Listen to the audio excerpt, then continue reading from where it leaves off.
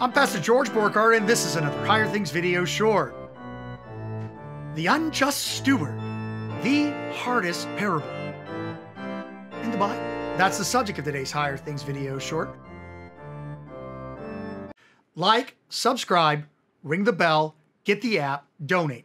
If you love what we're doing in Higher Things, like our videos, subscribe to our YouTube channel, ring the bell for notifications, get the Higher Things app. It's available in every platform that you could think of. Get it. And donate. Link in the description. Your tax-deductible gift keeps Higher Things, a youth organization, all about passing the faith to the next generation. Keeps us a-rolling. And we need your gifts in these dark times. And our kids need this gospel. The, by far, hardest parable in the scriptures is the parable of the unjust steward.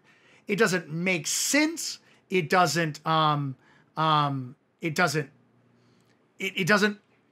for many reasons, but our brains go when it comes to it. The parable goes like this. There was a rich man who had a manager, and the manager was accused of wasting his master's possessions. So he called him, the manager called the steward and said to him, "What is this I hear about you? Turn in your account of your management because you can no longer be my steward." And the manager said to himself, "What am I going to do? Since my master's taking the management away from me, I'm not strong enough to dig. I'm ashamed to beg. I have decided what I will do so that when I'm removed from my management, people may receive me into their houses." So summoning his master's debtors one by one, he said, "How much do you owe?" He said, 100 measures of wheat. So he said, "Take your bill, sit down and write 50. And he said to another, "How much do you owe?" He said, 100 measures of first is oil, then wheat. Take your bill and write 80. The master then commended the unjust steward for his shrewdness, for the sons of this world are more shrewd in dealing with their generation than the sons of light. I tell you, make friends with unrighteous wealth, so that when it fails you, you may be received into eternal dwellings. One who is faithful in a little will be faithful in much, and one who's dishonest in a little will be dishonest in much," or unjust with much, both the same word. If then you are not faithful with unrighteous wealth, how will we trust you with the true riches? If you have been faithful with that which is another, who will give you, if you've not been faithful with that which is another, who will give you that which is your own? No servant can serve two masters. Either he'll love the one and hate the other, or he'll be devoted to the one and despise the other. You cannot serve God and mammon. And the next thing is, the Pharisees, who were lovers of money, heard these things and they ridiculed him. So I think we'll take 2 weeks to do 2 days to do this parable. First, base meaning of the parable has to do with money and its use. You sort of on the surface see the problem with the parable. The problem with the parable is that it doesn't make sense to us. This steward seems to be dishonest. He seems to not be managing properly. He's accused of it. And so his master asks him to give account of his stewardship. And so what does he do? He starts giving away his master's stuff. You take your bill. It's 100, write 80. You take your bill. It's 100, write 50.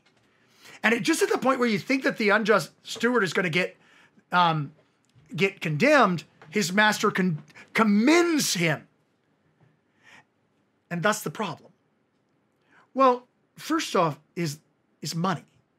We don't understand this because we don't understand money.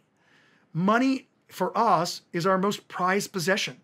So what's the best way of losing a friend? You loan them some money, because they won't give your chief God back. The problem with the parable is not the parable, it's us. We don't understand the true riches, and thus we get confused by the parable. We think that the unjust steward is giving away his master's stuff and so should be condemned for stealing. Who is he to give his master's stuff away? And we don't take into account that the unjust steward actually understands what's going on. He's not going to get anything, and so he gets something back. He's going to lose. His master's not going to get any of this stuff back. So, but by taking pennies on the dollar, he gets something back. And the world understands this. Creditors want something. even if they can't get anything, get the whole thing. They want something. Only we in the church go, well, we are going to get every penny. And that's what Jesus says when he says the sons of this of the kingdom don't understand this as much as the sons of this world. That's the problem of the parable. And because we are so grasping hold of money, we miss the true riches of the parable. And that's why, like the Pharisees, we get grabby with Jesus. We think that it's a crazy parable. Now, tomorrow, now that we've got the base meaning of this parable, that it's just money. It's just stuff. You use it to make friends with others. Use it to advance your job and your life, because it's here today and it's gone tomorrow. It doesn't have any lastingness, not like the gospel.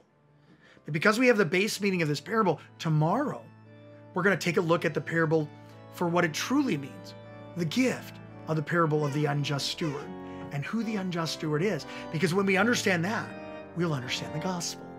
I'm Pastor George Borghardt, and this has been another Higher Things video short.